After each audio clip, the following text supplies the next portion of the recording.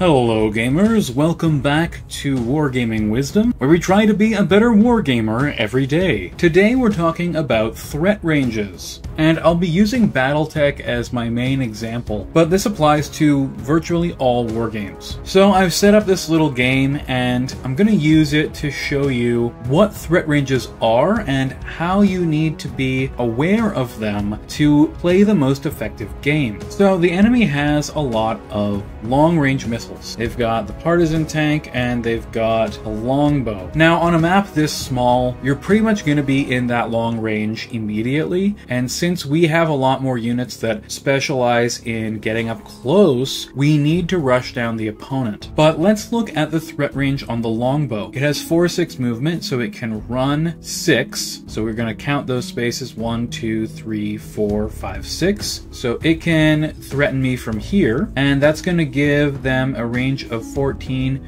So essentially we're just going to move this medium range up by about 5 hexes. 1, 2, 3, 4, 5. So the longbow can get into medium range of the area right in front of the charger. So on this first turn, I don't want to move that close. I don't want to run in there with the Wolverine. I have sprinting on, so I can actually get into that area in front of the charger. But I'm going to stick here near the charger so that I don't get in medium range of those LRMs. That sensor return up there is another enemy mech. I know it's an Atlas because I put together this force, so I have to be cognizant now of the Atlas's threat ranges, where it can get to on its next turn, because I don't want to get flanked by an Atlas. It has an AC-20 and SRMs. It's gonna do some real damage. Okay, so the longbow moved up, it ran up, and my calculations were a little bit off. I am actually in medium range. So this is an example of why you want to be very careful and not just do a sloppy quick measurement to see where threat ranges are, because I could have closed in more with the Wolverine and still been at that medium range, getting my firepower closer faster without granting my enemy any real benefit. So now here we are at turn 2, and this is where the threat ranges really start becoming important. So the Atlas has 3-5 movement, so it can move up into this forest. 1, 2, 3, 4, 5.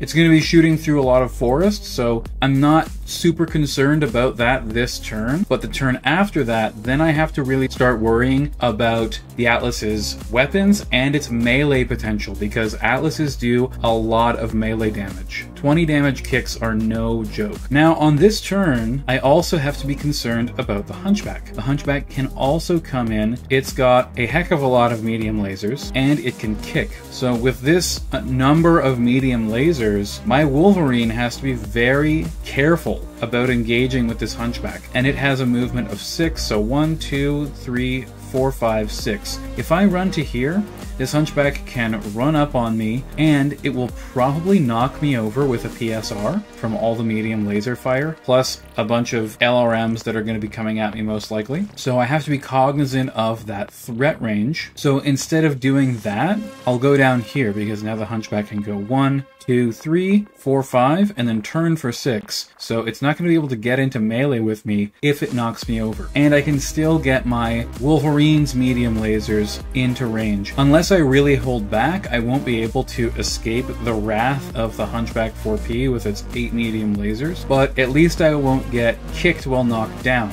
if I go here. Now, my catapult has a couple of options here. It's in long range of the partisan and the longbow, so it has pretty good defenses against those long range LRMs. And the Hunchback is guaranteed to get into my medium threat range when it moves forward. If you have an enemy unit that's in a great support spot, maybe the longbow is hiding in this woods, it's got a great sight line to the battlefield, and it just wants to stay there, you can move into its long range, move away from it, to try and force it out of that cover, and then you have an easier time of dealing with it. In a lot of war games, you have aiming bonuses if you stand still with a ranged unit. For example, in War Machine and Hordes, if you stand still, you can aim, you get a bonus to your hit rolls with your ranged weapons. So ideally, you want to force your enemy to walk forward with their shooting units so that they don't hit with as many of their ranged attacks. Now, I have moved forward here because if the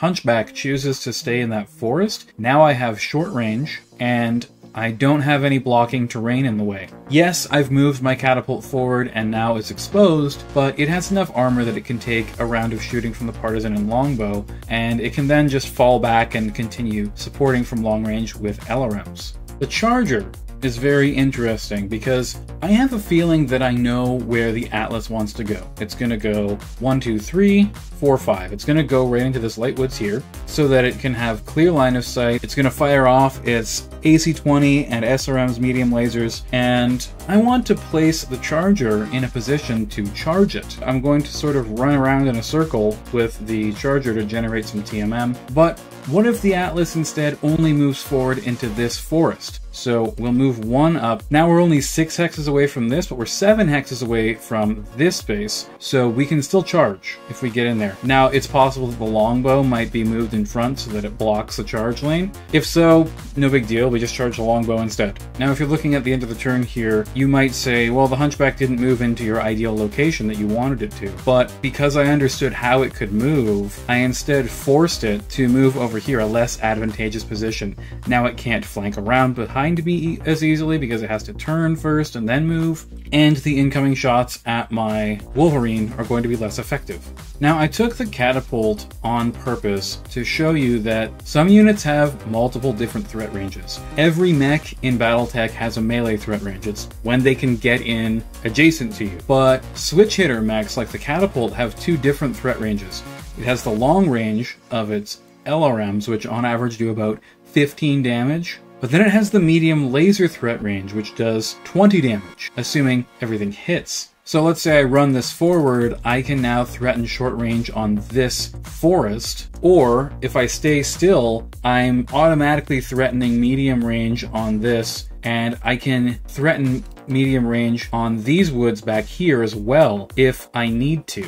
So you have to be cognizant of all the weapons that an enemy unit has. So let's say you're facing Space Marines in 40k, and you've got a tactical squad that has a las cannon and a bunch of bolters. That unit is much more dangerous once it gets up really close in like 12 inches, but it still has that long-range threat of the las cannon that it can project. Now, I've moved my Wolverine forward to engage the enemy backline units, but the Hunchback has turned around and gotten into melee with me where I can't kick it back. Now, I was aware of this, but I just wanted to show you. This is what happens when you ignore something's threat range. The Hunchback was down here. It can run around behind me and now do a kick without me being able to kick it back. Now, I can turn around and punch the Hunchback, but punches are less effective overall than kicks, and I have 2 arm-mounted weapons, so this is all bad for me. However, on the bright side, my Charger has a good amount of movement. It can run around here, get behind the Hunchback, and take some rear shots with its small lasers.